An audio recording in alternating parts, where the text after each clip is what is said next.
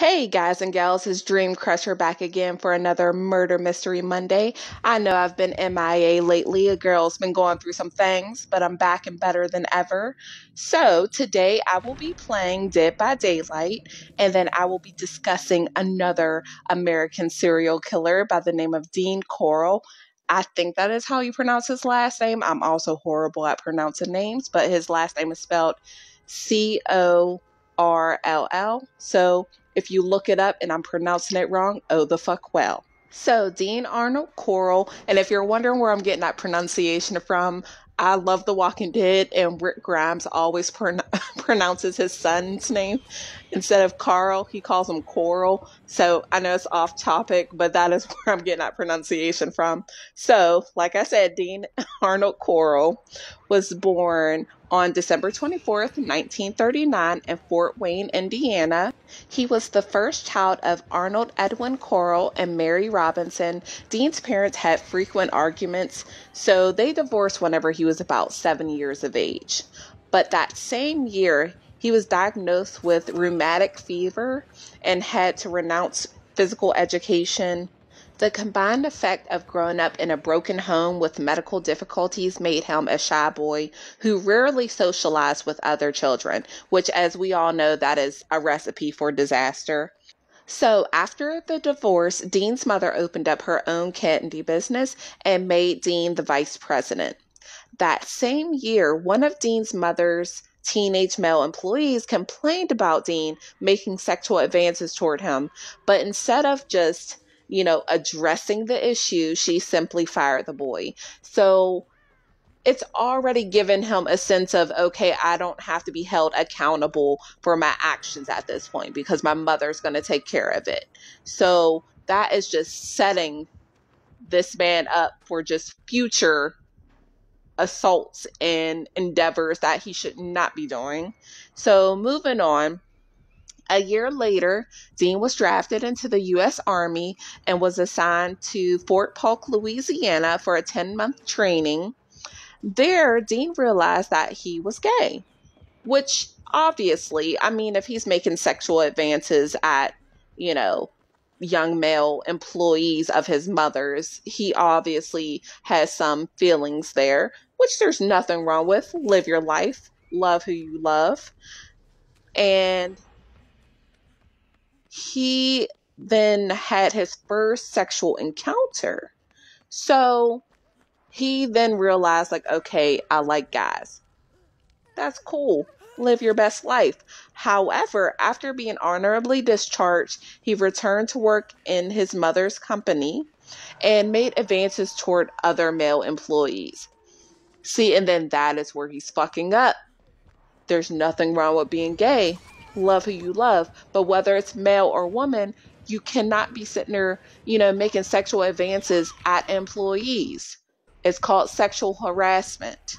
Obviously, he doesn't know shit about that because he continues to do so.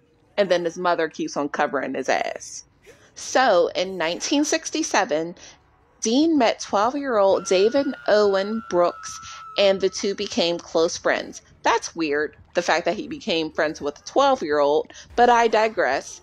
They would go on trips together. Brooks admired Dean to the point of considering him a substitute father.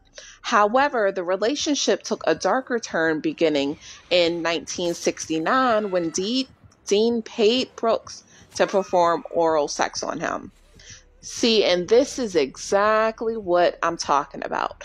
I feel like people like Dean Corll are predators.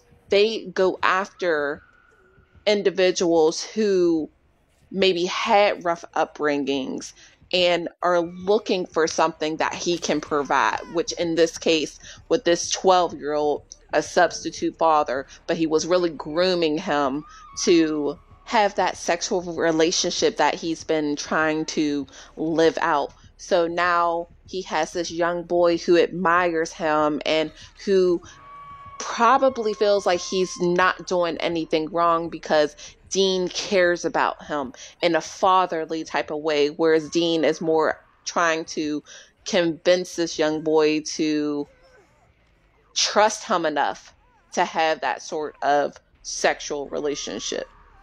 So, moving on to the Houston mass murders.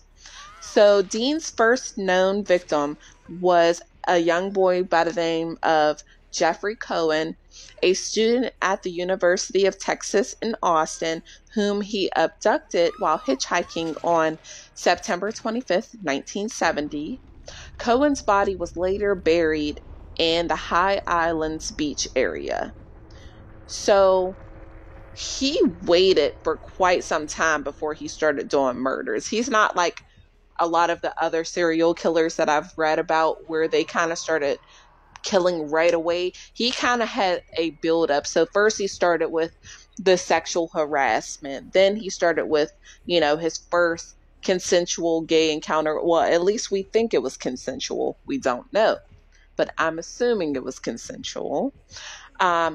Then to him grooming a young boy to receive sexual favors. Now he's transitioned to murder. So around the time of Cohen's murder, Brooks actually interrupted Dean in the act of raping 2 teenage boys whom he strapped to a torture board. Dean then promised Brooks a car in return for his silence, and Brooks accepted that offer. And then shortly after murdering the boys that, Dean was raping, Dean bought Brooks a green Chevrolet Corvette. So he's basically grabbing this boy for his silence because he knew that he raped these kids and then he had to get rid of them. So basically Brooks knows way too much, so he wants to keep Brooks as happy as possible. Later, Dean offered $200 to Brooks for any boy that he could lure to his apartment. So he's now including him in on the crimes, basically making him an accessory to any crime he commits going forward. So Brooks is fucked, basically. On December 13th, Brooks lured 2 boys away from a religious rally, and Dean then proceeded to rape and kill the boys.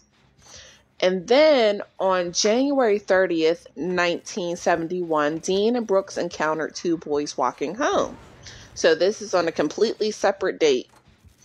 The boys were lured to Dean's van and driven to his apartment, where they raped and killed the 2 boys. So Brooks has now transitioned from victim to predator.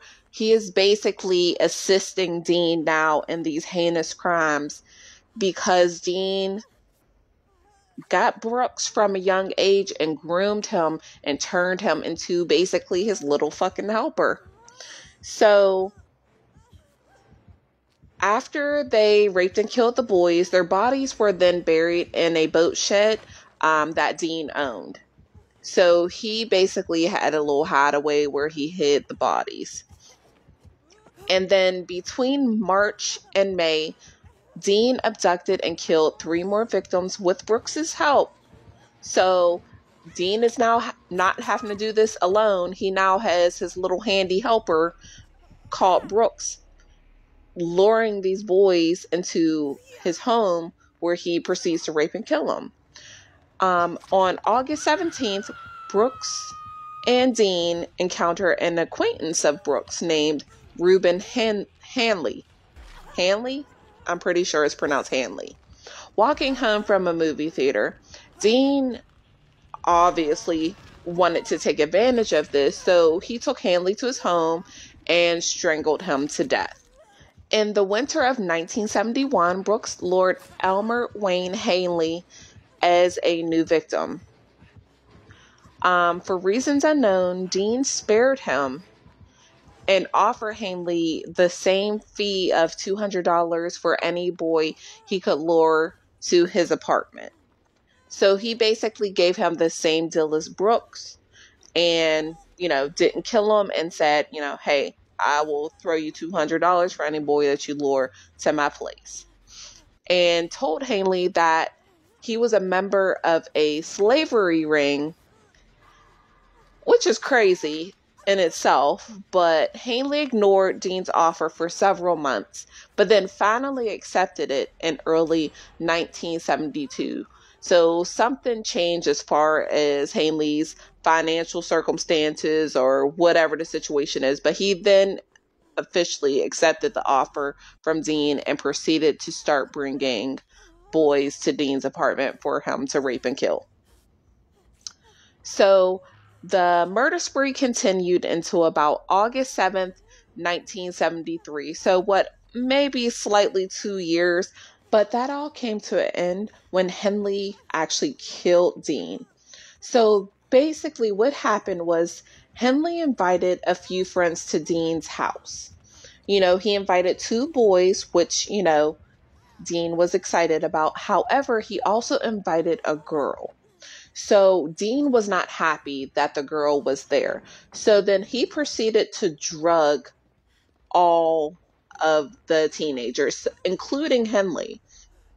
And then Henley awoke to find himself, tied to that basically torture bed that Dean would attach his victims to. So Dean eventually removed the gag from Henley's mouth, and basically he pled his case saying that, he was sorry, blah, blah, blah. But Dean wasn't having it. He said he was going to kill them all. So eventually Henley convinced Dean to untie him, and Dean was going to rape the one young guy that was there and then kill everybody else. So somehow Henley got a pistol that Dean had, and Henley ended up shooting Dean and killing him. So that's pretty much how it all came to an end. He ended up killing Dean, and they end up calling the police. And of course, Henley was arrested for murder. But once in custody, Henley confessed to Brooks and his own involvement in Dean's murders and revealed the locations of some of the bodies that were buried. To this day, they don't know the total number of Dean's victims, because basically, after a while, bones get scattered. Sometimes they don't have the full skeleton, so they can't say for certain if this bone belongs to one individual or another. So they believe the victim count was somewhere around 29. But like I said, they don't know for sure. So after his arrest, Henley was later indicted and found guilty of 6 murders. Brooks, who attempted to portray himself as like a silent partner of Dean and Henley's, who was not present at any of the rapes and murders, was indicted for 4 murders but found guilty of 1. Both accomplices were sentenced to life in prison because they both played a hand in the crimes. Because let's be honest, Dean most likely wouldn't have had as many victims as he did have if they were not bringing boys to him. So they definitely played a huge part in the amount of people that Dean assaulted. So Henley actually is currently still incarcerated at a prison in Anderson County, Texas, while Brooks was actually incarcerated at a different facility, but then later died on May 28th, 2020 from COVID at the age of 65. So, I mean, hey, it is what it is. But all right, guys and gals, thank you for tuning in for another Murder Mystery Monday. I really miss doing these, and I promise I will stay consistent with my content. Like I said, a girl was going through some things over the last couple weeks, so I needed a little break.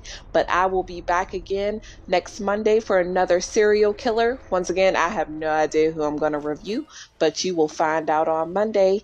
All right, see you next time. Bye.